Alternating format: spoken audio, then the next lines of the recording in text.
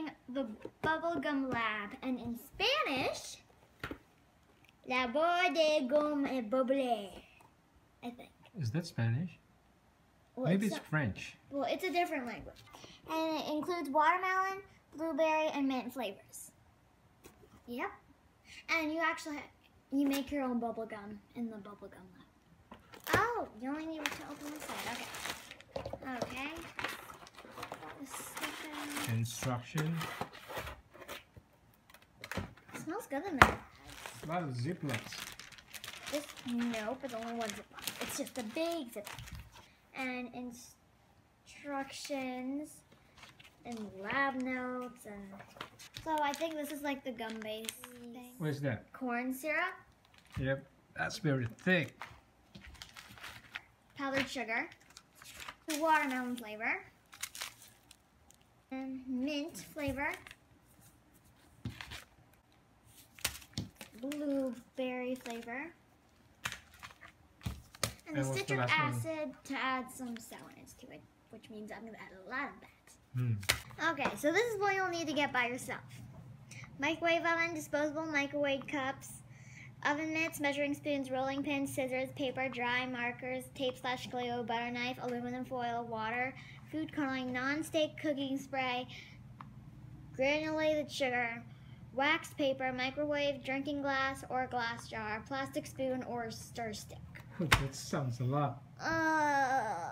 And you're going to need to get your own food coloring, because it doesn't come with food coloring.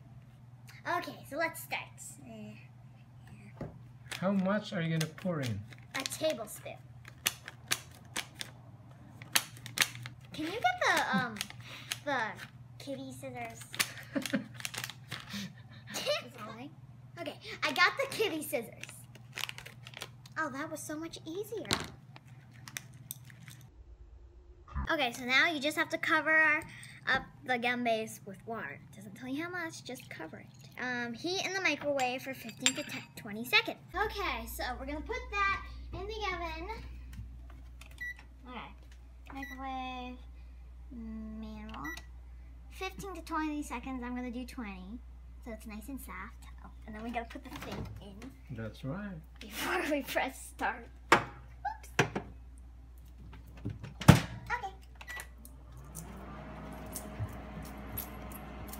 Okay, so it's out of the oven. Look at it.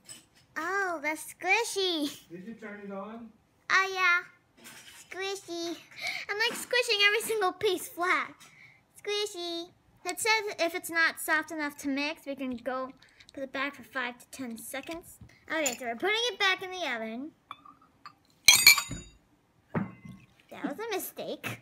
Okay, so this feels much more like gum. Okay, so it's much easier actually to use your hands once you get it stuck to each other. So first use a little bit of silicone, then just go to your hands. Corn syrup. And we're gonna add 2 teaspoons. He's a bubble. Going in. Oh, that's thicker than honey. Going out and it's going in.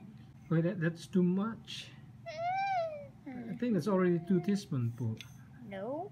Yes. Okay, by the way, there's tips about staying clean that I did not read or listen to.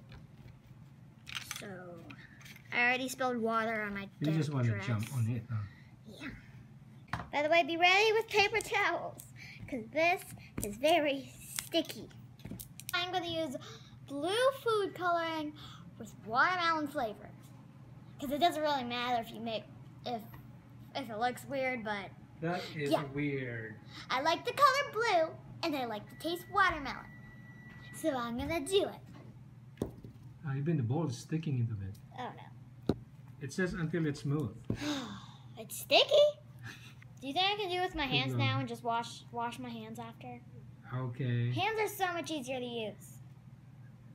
Like the best tools you can use ever. That's gonna be gross, isn't it? Oh, this smells like something. What? Corn syrup. No, it's something I've cooked before. What have I cooked? I barely cook, so it has to be easy. Nah. This is really sticky. I think it's good. Let me just... Okay, next step. Okay, so I'm going to put 2 drops of blue food coloring. One over there. One over there. Okay. Okay, mix. Oh, wow, this is fun. Okay, this is a pretty blue color. Okay, so the watermelon wham recipe is that's what we're making. Here's 1 tablespoon of gum base, 1 tablespoon of corn syrup, half a tablespoon of watermelon flavor, 1/8 tablespoon citric acid, and 2 tablespoons of powdered sugar. 2 teaspoons. What's this, powdered sugar? Yes. Good, make sure you get I them hope ready. it's not citric acid. I know what citric acid looks like. I've seen it before. Hey, I haven't even put the powdered sugar on. Yeah. Okay, get all of it. Get all of the citric acid. Hey, are we missing something? The flavor? Yeah, 1/2. Okay. And 1/2 of watermelon flavor. Most important part, the flavor. Okay, now this gum is much better to chew. There we go. Okay, mix them up. Okay, in the whole thing. Come on. Oh, it smells good. Come on.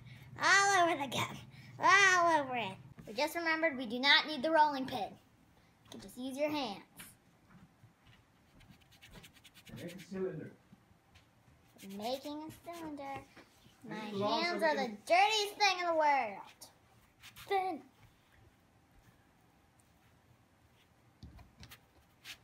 Make it twice as long. Okay, I think this is enough. Sugar! Okay, we're gonna cut it in bite sizes. There we go. I'm just gonna rip it. You Okay, think that's guys. easier? Yes. We've been spending hours on the thing. Just one piece of gum takes hours. I'm tired. You're doing a good job. Be patient. That's good exercise. You can bring that when next time we I can sell them. catch Pokemons. Oh yeah, this would be helpful.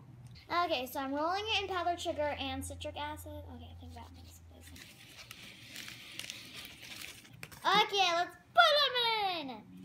14, 15, 16.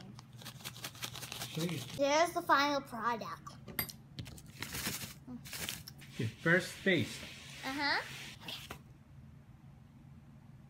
Why is it? Looks nice. Why is It your smells nice. finger shaking? I don't know.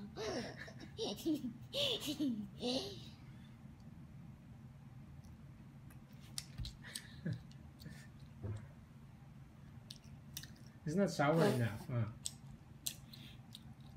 What it's like? Well, I can taste the watermelon. Uh-huh. I can taste the citric acid. Okay, I want to try one. What are you doing? That's gross. Remember Elf? Oh, that tastes so much Uh-huh. better. Add more citric acid. It's actually good. But it needs more citric Wow. acid. We made gum. Real gum. Okay. We're signing off. Bye.